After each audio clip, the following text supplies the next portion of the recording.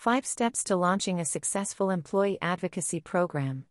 Remember that as employee satisfaction increases, so does the quality of customer relationships.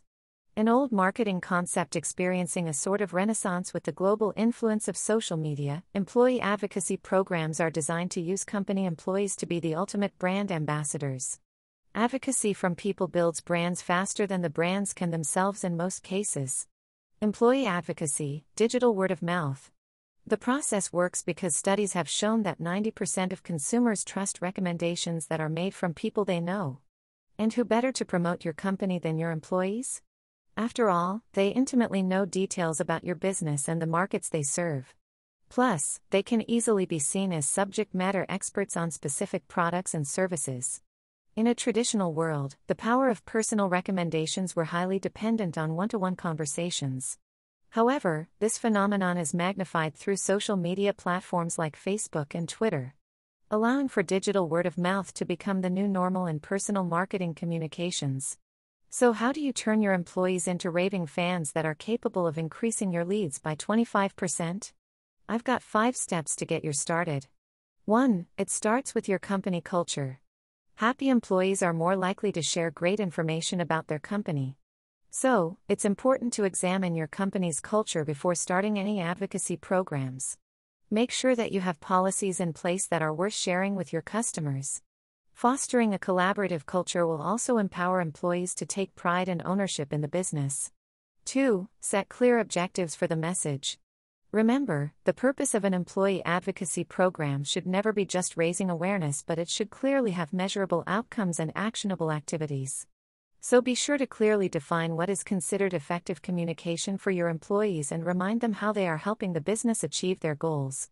To assist them in this process, you might want to be proactive in creating a platform that allows for both company-approved content creation and message tracking. 3. Training. Once you have the desired message carefully crafted and the social media tools in place, it's time to train your workers.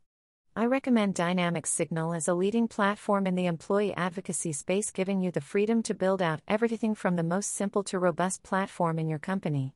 Your training should not only go over the basics of social media usage but also provide a means of feedback to let the advocates know about the success of their efforts. Have a resource guide available in case brand ambassadors have questions. Lastly, any great employee advocacy plan should have built-in perks for the employees. Be sure to plot out the what's in it for me strategy and be able to educate them on that process. Do they get recognition in the company newsletter? Is there a plaque for outstanding participation? The options are endless, so be sure to let them know about it. 4. Understand the legal ramifications. There are some potential risks to launching an employee advocacy program, especially if your employee uses their social media to reveal trade secrets. So it might be a good idea to discuss your program with a legal advisor prior to launching. 5. Have solid social media guidelines. Your policy should clearly identify what is considered best practices when using social media on behalf of the company. For example, responding to a reporter's question or publishing their workplace complaints on their personal blogs could be very damaging to your company's reputation. So, be sure to explain the difference between communication on non-related work topics and when they are speaking on the organization's behalf. Key takeaway: employee advocacy programs are a great way to spread the good news about your company's products and services.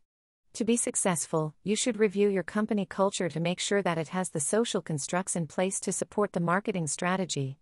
Have established social media guidelines in place along with a clearly defined message so that your workers can stay on target.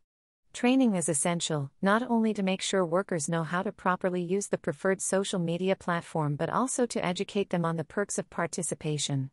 Finally, be sure to get legal advice to limit any future risk.